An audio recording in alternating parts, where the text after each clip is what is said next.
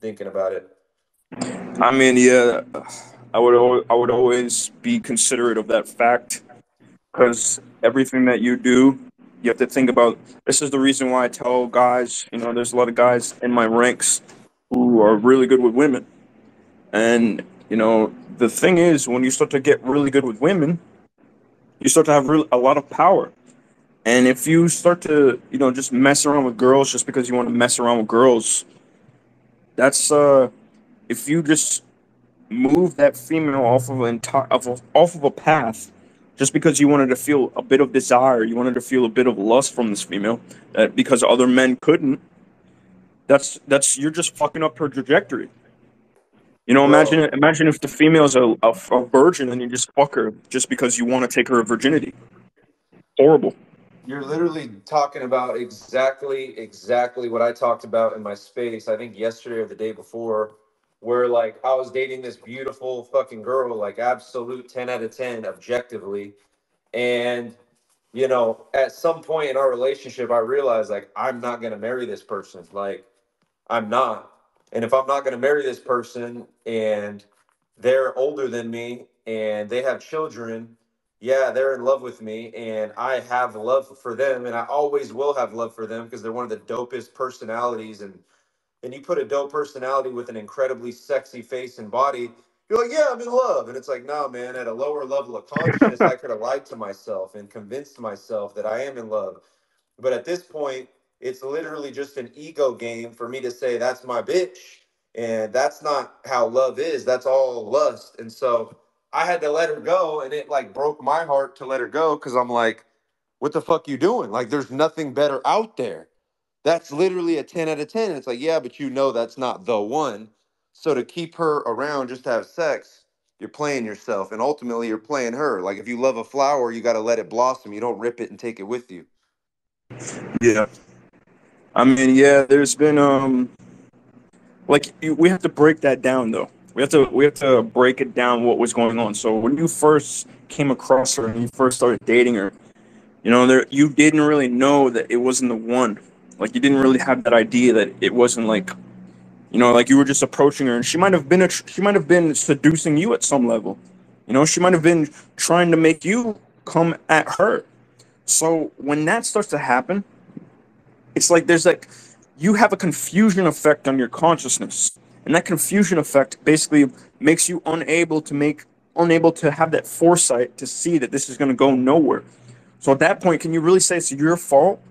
But as soon as you start to have that foresight, as soon as you start to have that foresight, which gives you that place for that to have that clarity of intent, and the clarity of intent based upon the judgment that this person might not be the one. That's where it starts to be your responsibility. So it's really important to start to make those type of deep distinctions because I mean there's gonna be a lot of people in here who are gonna be like, well fuck man, what happened here? She might have been seducing you. I mean I've had a few 10 out of 10s come at me, seduce me for things, but the reason why I had to make the decisions that I made, which is not doing anything with them, is because I knew nothing was gonna come out of it. I knew nothing was going to come out of it. And even then, like even in some of the situations, it'd be basically like cheating. Like I can't do that. So that's why it's like in some cases I can't really fucking mess with these females. So what it comes down to is the awareness factor.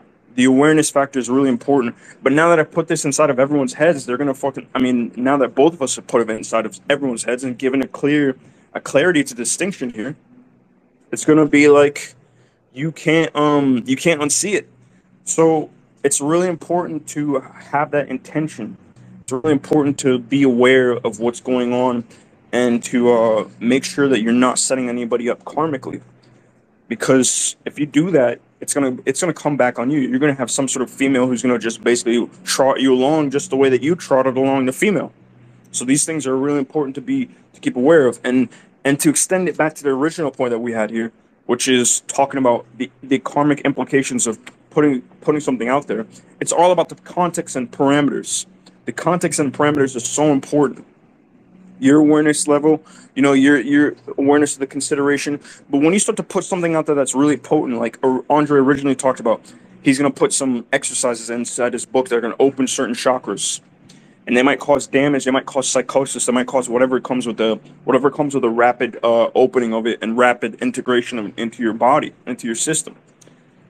The thing is, there is a blowback that comes with it, even if it's like out there, and even if it is like heavily warned, and somebody does it, there is a little bit of a blowback.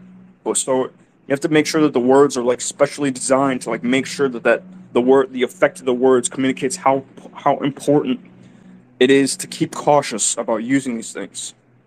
And there's a level that you reach where that caution will start to be felt, and then it'll admonish you from any sort of karmic responsibility. So it starts to come to a point of like skill level, right? But this is like it's very deep stuff. So I would just recommend getting really fucking good at writing, and then making sure that, you know, you can communicate how important it is to not fucking, and make sure that it's like truly felt the importance. So that's that. But what's going on, Tommy? Yeah, greetings.